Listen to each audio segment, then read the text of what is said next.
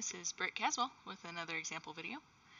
In this video I'm covering example 3 from lesson 2-1 in the SavvasRealize Algebra 1 textbook. The purpose of this example is to understand the slope-intercept form.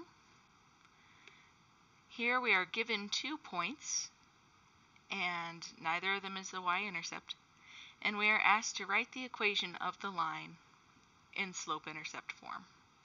So remember, that's our form, y equals mx plus b. And so what I tend to do is I tend to follow a certain procedure. Okay? The first thing that we are going to do is we are going to find the slope.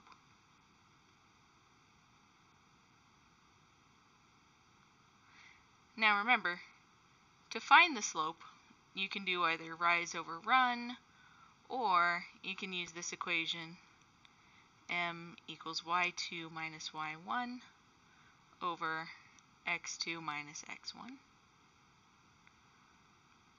Okay? The second step is to use the slope and 1 point, doesn't matter which one, to solve for b, or for your y-intercept. Okay, and then step number 3 is going to be to plug m and b into the slope-intercept equation.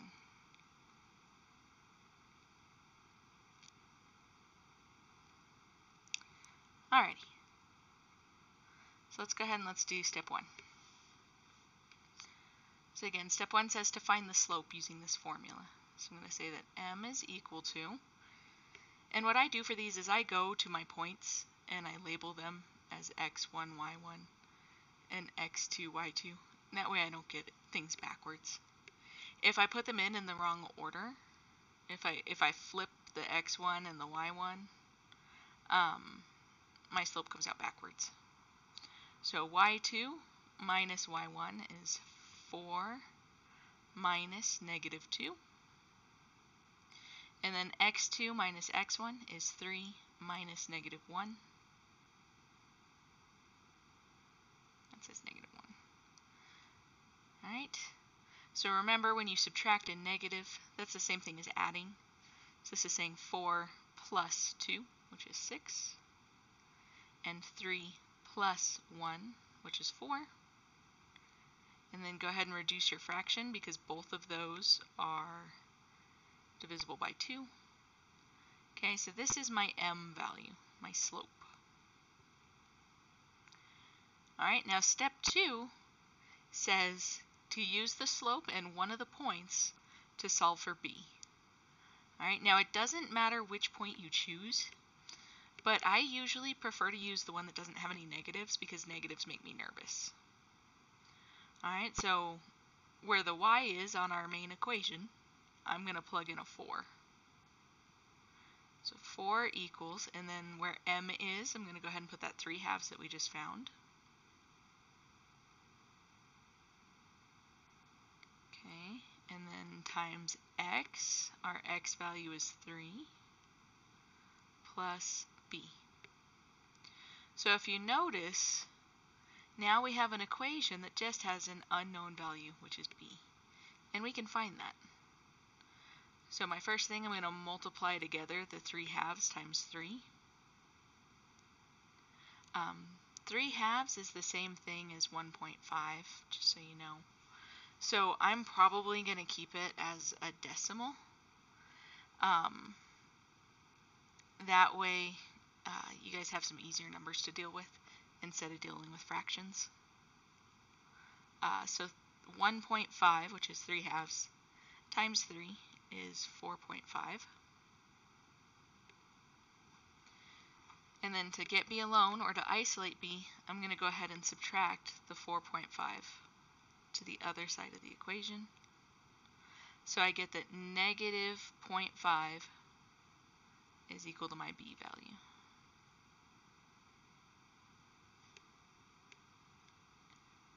Okay, so we found m, we found b. So now step 3 in my procedure is just to go ahead and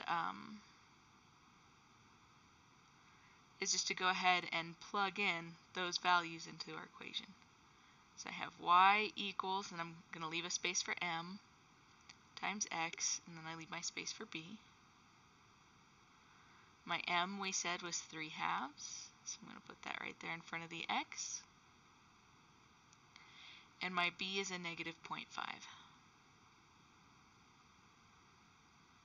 And there we have it. There's that equation written in slope-intercept form. Let's go ahead and let's try one more.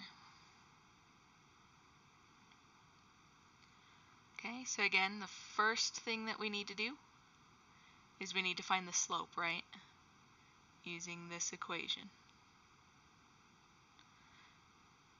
So that means that I'm going to need to label my points as x1, y1 and x2, y2. So let's go ahead and let's plug those in. So y2 minus y1, I have 6 minus 4, divided by x2 minus x1, so negative 1 minus 5. Alright, so 6 minus 4 is 2. Negative 1 minus 5 is negative 6. And if I reduce that, 2 and 6 are both divisible by 2, so that's negative 1/3. So there's my slope. Now step 2 in our procedure, right, is to go ahead and take that slope and take one of these points and use it to solve for b. Okay, so I'm plugging into the formula y equals mx plus b and trying to solve for b. So I'm going to go ahead and use 5, 4 because they're both positive. It doesn't matter which one you use. So for y, I'm going to use a 4 equals, then where our m is, I'm using that negative 1/3 that we just got, times x, our x value is 5, plus b. So if I go to multiply this out, negative 1/3 times 5 is negative 5/3. I'm going to go ahead and convert 4 to a fraction. And the reason why is if I were to divide 5 by 3, I'm going to get a never-ending decimal. And so I don't want to have to deal with that irrational number. So I'm going to go ahead and, well, I guess it is rational. I don't want to deal with that ugly number, I'm going to say. So I'm going to turn 4 into an expression of thirds. Okay, so I'm going to multiply 4 by 3 over 3. Which is 12/3.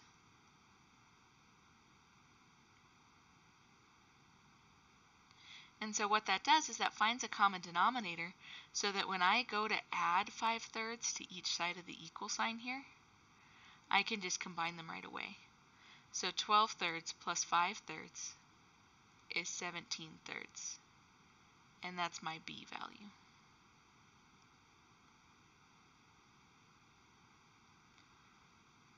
Alright, and then our last step, step number 3, is to take our m and to take our b and to plug them into the slope-intercept form of the equation. So where the m goes in our slope-intercept form, I'm going to write negative 1/3. And where my b goes, or my y-intercept value, I'm going to put 17/3. And there we have it, our final answer. The slope-intercept form of the equation. So that's example 3. Until next time.